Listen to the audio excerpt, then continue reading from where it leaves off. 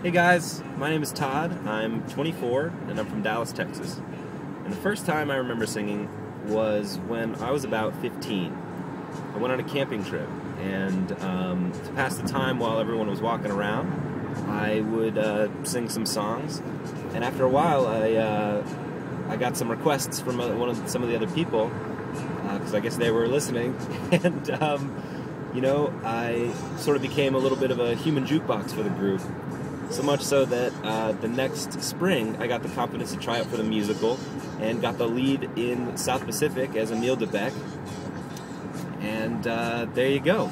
It was fantastic, and before that summer, I don't even know I could sing. So there it is.